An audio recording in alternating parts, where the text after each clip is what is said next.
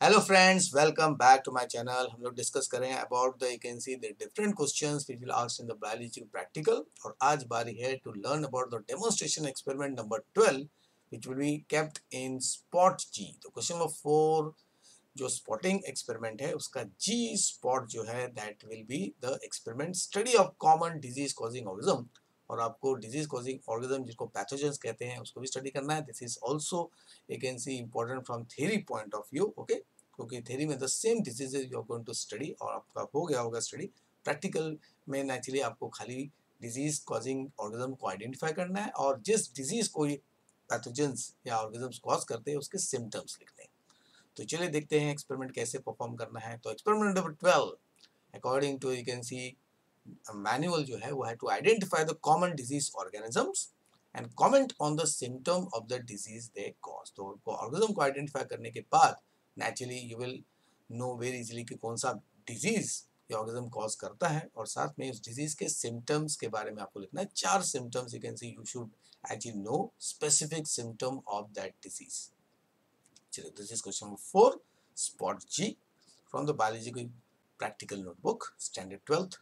चलिए, तो स्पॉट जी 1 मार्क्स के लिए है। तो आइडेंटिफिकेशन के लिए हाफ मार्क्स, यानी कि अगर आपने इस डिजीज कॉजिंग ऑर्गेनिज्म को प्रॉपर्ली आइडेंटिफाई कर दिया हाफ मार्क्स, और उसके सिम्टम्स अगर आपने करेक्टली लिखे तो हाफ मार्क्स मिलेगा आपको। तो कॉज आपको स्टडी करना है कॉमन डिजीज कॉजिंग ऑर्गेनिज्म। तो 4 ऑप्शंस रहेंगे आपको, उसमें से कोई एक ऑप्शन आपके स्पॉट जी पे प्लेस किया रहेगा। Okay, Plasmodium, एंटीमीबा, Ascaris and ringworm in the form of specimen, या तो स्पेसिमेन रहेगा तो एस्कैरिस का स्पेसिमेन हो सकता है। बाकी सबका आपको फोटोग्राफ या डायग्राम जो है that will be kept, क्योंकि plasmodium, amoeba and ringworm they are actually microscopic you can see pathogens. So generally normally you can see we have to identify them under the microscope using the slide, but this year you can see as we know microscope and slide you can see use नहीं करना है, तो photograph or diagram will be given, so it will make the things more easier for identification. तो चलिए, तो spot ji study of common disease causing organism that is pathogen. तो question ऐसा रहेगा, आइडेंटिफाई द पैथोजन मतलब disease causing organism और right the symptom of the disease which they cause. तो जो ऑर्गेनिज्म है वो ऑर्गेनिज्म एक डिजीज कॉजिंग एजेंट है, तो उसके सिम्टम आपको साथ में लिखने हैं। ओके, तो पेज नंबर 122 पे एक्चुअली द हेडिंग है दिस एक्सपेरिमेंट स्टार्ट्स। तो देखिए, to identify common disease organism 4 disease आपको you can see disease causing agents के बारे में आपको स्टडी करना है। Plasmodium, एंटीमीबा, Ascaris and ringworm with the help of permanent slides और स्पेसिमेन। तो परमानेंट स्लाइड्स तो आपको यू कैन सी शायद ऑब्जर्वेशन के लिए दिया होगा, लेकिन एग्जाम के टाइम पे फोटोग्राफ नहीं तो पिक्चर दिया रहेगा। And you have to comment on the symptoms of the disease that they cause. So 4 you can see what living organism, Plasmodium का species 4 species according to theory हमें मालूम है। Plasmodium vivax, Plasmodium falciparum, Plasmodium ovale, Plasmodium malariae which is the causative agent of the disease called malaria, Antiamoeba histolytica which is the causative agent of amoebiasis, Ascaris lumbricoides which is the causative agent of ascariasis or ringworm fungi which is the causative agent of the ringworm disease. So this will be the heading. तो अगर आप you can see spot जी पे बैठे हैं तो naturally इनमें से कोई एक ऑर्गेनिज्म आपके सामने रखा गया और ये है आइडेंटिफिकेशन का हेडिंग। उसके बाद में आपको simply 4 symptoms of malaria, amoebiasis, ascariasis और रिंगवर्म लिखना है। Okay, whichever you will identify. तो चलिए, तो Plasmodium species causative can malaria. Okay, तो आइदर एक photo of the different stages of Plasmodium will be kept, या you can see the same picture दो आपके बोर्ड के प्रैक्टिकल नोटबुक में है, it will be placed. Okay, and this is the content which is given in the notebook itself. तो उसमें Plasmodium के you can see stages दिए हैं और symptoms भी दिए हैं। So this will be also helpful for you for the writing the examination. You can see theory examination में ये point आप लिख सकते हो। Okay, very simple language में ये points दिए हुए हैं जो आपके practical notebook में लिखा हुआ है, page number 122. Then Antiamoeba histolytica, okay, which causes amoebiasis, अतिसार भी कहते हैं उसको। तो या तो फोटो होगा एंटीमीबा हिस्टोरी का actual, you can see what picture, microscopic picture on the left side is given and the diagram is given on the right side. तो दोनों में से कोई भी एक आपके टेबल पे जिस पे spot ji you can see label है रखा होगा तो आपको आइडेंटिफाई करना है। तो वेरी इजी। ओके, देन तो उसका भी कंटेंट पेज नंबर 123 पे दिया हुआ है। एंटीमीबा हिस्टोरी का पैरासाइट वो किस तरह यू कैन सी अटैक करता है। उसके थ्री स्टेजेस होते हैं, ट्रोफोजाइट stage, pre cystic stage and cystic stage. और सिस्टिक स्टेज इन्फेक्टिव स्टेज होता है और सिम्टम्स भी दिए हुए हैं। तो हम लोग यू कैन सी तो लास्ट पार्ट में हम लोग डिस्कस करेंगे about the main symptoms. Okay, तीसरा डिजीज है Ascaris लुम्ब्रिकॉइडिस, a very common disease of the children up to the age 13। इससे एस्कैरिस होता है, इसी को यू कैन सी जंत कहते हैं। ओके, पेज नंबर 124 पे इसका इंफॉर्मेशन है। सो या तो स्पेसिमेन होगा, ओके, नहीं तो actual you can see photo of the Ascaris होगा, नहीं तो पिक्चर होगा। ओके, तो any of these you can see figure जो है आपको दिया जाएगा आइडेंटिफिकेशन के लिए। ओके, तो specimens are available in the lab. Okay, और उसका भी कंटेंट दिया हुआ है। एस्कैरिस पेज नंबर 124 पे, Ascaris लुम्ब्रिकॉइडिस is giant intestinal roundworm, one of the largest you can see roundworm माना जाता है वो। ओके, और जनरली चिल्ड्रंस के इंटेस्टाइन को अफेक्ट करता है। ओके, एंड सिम्टम्स भी दिए हुए हैं which causes abdominal severe abdominal pain. तो हम लोग ब्रीफ में यू कैन सी सिम्टम्स देखेंगे। और लास्ट जो है ring worm fungus, okay, which is worst और most common fungal infection of skin. जो पॉजिटिव एजेंट है रिंग वर्म, तो ring worm is actually not a worm, it is a fungal disease. Okay, तो या तो picture होगा या तो यू कैन सी डायग्राम दिया होगा। ओके, तो दोनों में से कोई एक फिगर आपको आइडेंटिफाई के लिए दिया होगा। ओके, चलिए, तो ये हो गया आपका रिंगवर्म फंगस का पिक्चर या फोटो। और उसका same in the same way ringworm का पॉजिटिव एजेंट, उसका इफेक्ट जो होता है बॉडी में, और उसका symptoms it is also given on in the you can see practical notebook. तो दिस कंटेंट जो आपके टेक्स्ट बुक में दिया हुआ है, text book the practical notebook दिया है, you can write even for the board examination. चलिए, अब देखते हैं डायग्राम जो है। ओके, तो देयर इज ए डायग्राम, तो उसमें आप क्या बनाएंगे। तो मैंने एक ऐसी चारों जो आपके प्लाज्मोडियम हो गया, एंटीमीबा होगा, उसका एक ऐसी सिंपल डायग्राम एक ऐसी बनाया है। ओके, पॉजिटिव एजेंट जो है या स्टेज, तो विच कॉजेज एक ऐसी इन्फेक्शन दिया हुआ है, तो कैन कॉपी इट। तो चार पार्ट्स में उसको डिवाइड कीजिए। It is given on the page number 125 के ऊपर। ओके, 125 पेज पे आपको डायग्राम के लिए स्पेस दिया हुआ है, तो उसको चार पार्ट्स में डिवाइड कीजिए as it is shown here. तो सबसे पहले प्लाज्मोडियम, तो प्लाज्मोडियम का इन्फेक्टिव स्टेज जो है वो है स्पोरोजोइट। फिर signet ring stage you can see आपको दिखेगा, लेकिन से आरबीसी के अंदर। तो गैमेटोफाइट स्टेज जो मॉस्किटो के लिए इन्फेक्टिव स्टेज है वो आपको दिखेगा प्लाज्मोडियम का। ओके, फिर एंटीमीबा हिस्टोलिटी का जो सिस्ट है वो इन्फेक्टिव स्टेज है। तो this is quadri nucleated cyst, यानी कि 4 न्यूक्लियस वाला सिस्ट आपको दिख रहा है। क्रोमेटॉइड बॉडी आपको अंदर दिखेगा। Okay, then cyst wall which is very tough and glycogen molecules दिखेगा। Very simple diagram you can draw. Then Ascaris का एग एंड द लार्वा, तो दिस इज द एग। अगर इस एग एस्कैरिस के अंडे को आपने ऐसे इंजेस्ट कर लिया, तो इंटेस्टाइन में जाके नेचुरली एग के अंदर लार्वा डेवलप होता है, and then it ruptures the egg wall and is released. फिर इंटेस्टाइन से फिर वो ब्लड में एंटर करता है बाय पंचरिंग द इंटेस्टाइन, जिससे इंटेस्टाइन डैमेज होता है। फिर it can reach to other organs of body, brain and liver and lungs में वो इन्फेक्शन कॉज करता है। ओके, एंड फिर corresponding you can see problems develop होते हैं। और फिर ये है रिंग वर्म का माइसीलियम द फंगस। ओके, इसके पेनिट्रेटिंग हाइफी होते हैं, थ्रेड लाइक स्ट्रक्चर जो स्किन के अंदर पेनिट्रेट करके स्किन में एक रेड पैच जैसा, रिंग जैसा पैच जो है वो तैयार कर लेते हैं। So this are the simple diagram जो आप डायग्राम जो है ओके बना सकते हैं, because this will also help you in your theory examination अगर आपको एक ऐसी डायग्राम आ गया। ओके, चलिए अब क्वेश्चंस, पेज नंबर 125 भी दिया है, 4 क्वेश्चन दिया है। Which one is the infective stage of Plasmodium for human host, और analyst at least 2 names of ringworm causing organism. तो वेरी सिंपल ऑब्जर्व, तो प्लाज्मोडियम का जो इन्फेक्टिव स्टेज है ह्यूमन में, कौन सा स्टेज अगर आ गया तो इन्फेक्शन होगा, वो है स्पोरोजोइट स्टेज, जो मॉस्किटो के सलाइवा में रहता है, सलाइवरी ग्लैंड में वो एंटर करता है after getting release from the intestine. Okay, और at least 2 names of the ringworm, तो रिंगवर्म के वी कैन सी जितने भी fungal you can see what positive agents है, तो सबसे कॉमन है माइक्रोस्पोरम ऑर्डिनी, एंड ट्राइकोफाइटॉन स्पीशीज है, एपिडर्मेटोफाइटॉन है, टीनिया स्पीशीज है। ओके, तो बहुत सारे नाम से, even theory point of view ये ज़्यादा इंपॉर्टेंट है। तो students take this question seriously because they may be asked you can see in the theory examination also. Practical में आपको ओरल पूछा जा सकता है, लेकिन थ्योरी में actually it will be asked. तो फिर नेक्स्ट पे क्वेश्चन है, give name of any 3 endoparasite. Endoparasite आपको मालूम है जो बॉडी के अंदर रह के ग्रो करते हैं, बॉडी का न्यूट्रिशन ऑब्टेन करते हैं, और उससे नेचुरली क्या है, सम harmful effect can also occur.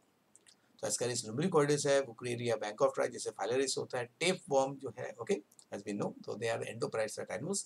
और फिर लास्ट में है what is the difference between pathogen and parasite. Very important question, क्योंकि एक स्टेटमेंट आपने थ्योरी में पढ़ा होगा, okay, all pathogens are parasite but all parasites are not pathogen, okay. तो इसके लिए अगर ऐसा क्वेश्चन आ गया तो सबसे पहले आपको पैथोजन और पैरासाइट का डिफरेंशिएशन करना है।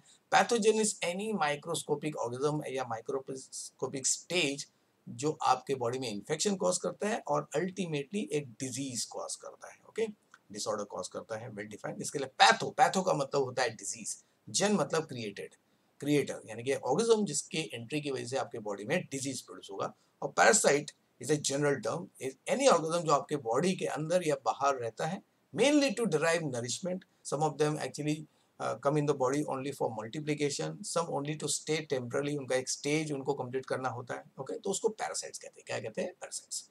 तो पैथोजन वो होता है जो बीमारी प्रोड्यूस करता है। पैरासाइट मे और may not produce the disease. तो if A parasite produces the disease then only it will be called as a pathogen. But all the pathogens, they live in the body, that's why all the pathogens are parasite, and therefore all pathogens are parasite but all parasites are not pathogen. तो उसका एक example है, Plasmodium is a pathogen and mosquito is a parasite, okay, isn't it? और देखिए mosquito के अंदर ही pathogen क्या है, ट्रांसमिट होता है, ओके, और वो वेक्टर का काम करता है। तो वेरी इंटरेस्टिंग एग्जांपल। चलिए फिर कमेंट में, तो ये सबसे आपके लिए इंपॉर्टेंट है। 126 पे ब्लैंक पेज है जिसमें आपको कमेंट लिखने हैं, तो ये आपके लिए। तो यहाँ पे हम लोग वो लिखेंगे जो आपको एक्चुअली स्पॉटिंग के दिन, जब आपका स्पॉटिंग एग्जाम होगा तब आपको लिखना है, मतलब प्रैक्टिकल एग्जाम के टाइम पे, ओके। तो व्हाट यू विल राइट। तो अगर आपके सामने प्लाज्मोडियम स्पीशीज है तो पहले हेडिंग देंगे, ये हेडिंग ऐसा कंप्लीट होना चाहिए, प्लाज्मोडियम स्पीशीज है या प्लाज्मोडियम है which is a causative agent of malaria and these are the symptoms you will write. थोड़ा डिस्कस कर लेते हैं तो आपका रिवीजन भी हो जाएगा हमारा, ओके।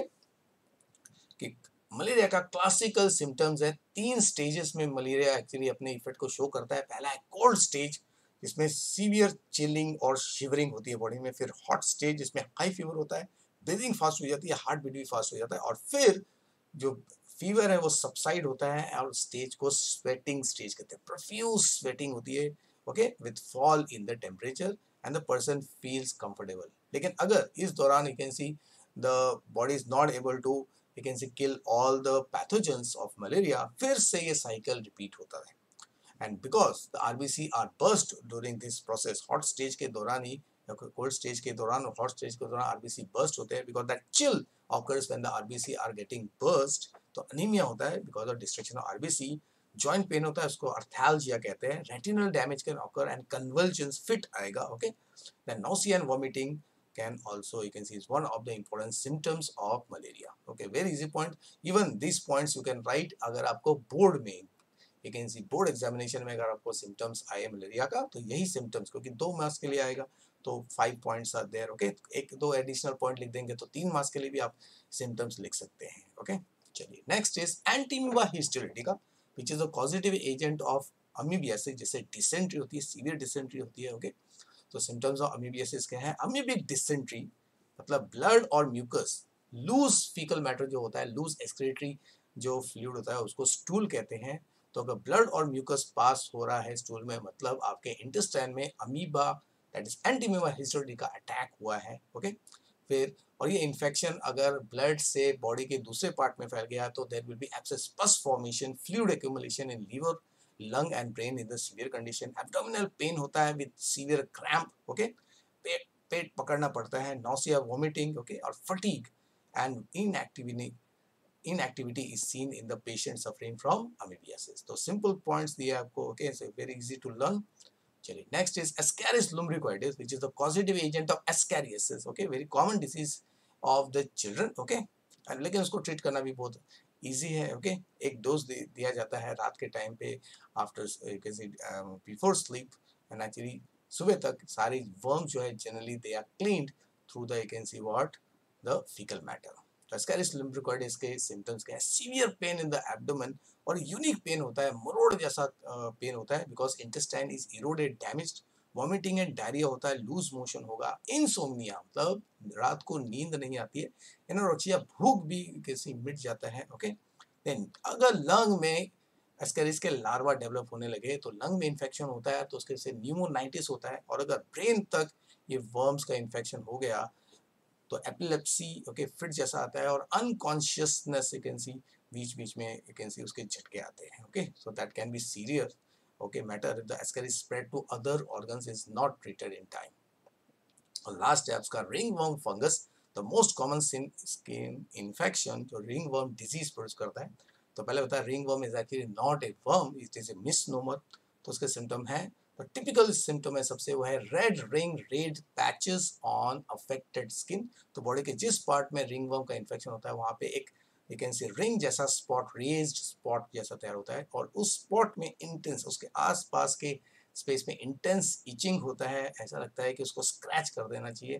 फिर स्केलिंग और cracking of the skin and the skin peels of, तो स्किन नेचुरली क्या होता है पील ऑफ होने लगता है, ओके। फिर हेयर में अगर इन्फेक्शन हो गया तो हेयर बिकम ग्रेश, मतलब बाल सफेद हो जाते हैं, लस्टरलेस, स्मूथनेस चला जाता है, और द हेयर फॉल्स, तो वहाँ पे एक बैल्डनेस आ जाता है, गंजे हो जाता है person, okay. And it can be permanent, you can see if the infection is not treated well. और नेल्स को अगर इन्फेक्शन हो गया तो nails become thick, they become discoloured और ब्रिटल अगर वो इन्फेक्ट हो गया। तो nails also gets peeled of, you can see very easily, specially feet के यू कैन सी जो उंगलियों के नेल्स है और जो स्किन होता है fold in the you can see toes के बीच में, तो वहाँ पे रिंगवर्म का इन्फेक्शन होने का चांस सबसे ज़्यादा होता है। तो इस तरह you can see we have completed today the identification of pathogen and the symptom of the disease which they show. So very easy, theory point of view also it is very important, okay. So students, with this we have completed today's session. तो अभी 2 experiment और spots बाकी है, तो you can see just wait, I will load those 2 spots also, okay. तो bye for today, good day, take care, and like कीजिए, share कीजिए, comment कीजिए, और आप लोगों ने सब्सक्राइब किया है, and also you can suggest other to actually subscribe. तो मैं आपको you can see even my practical session, क्योंकि कमेंट्स मुझे मिल रहे हैं कि प्रोजेक्ट के बारे में एक वीडियो बनाई है, तो surely you can see with in few you can see weeks I will be ready with A sample preparation of the project with the proper you can see heading, और जो sequence है आपको जो लिखना है, फॉर्मेट जो है मैं आपको जरूर बताऊंगा, ओके। तो यू कैन सी कम से कम 4 से 6 पेजेस का आपको प्रोजेक्ट बनाना है, तो एकदम ब्यूटीफुल तरीके से आप बना सकते हैं in any topic, okay C of your choice, okay students, bye for today, C you next time.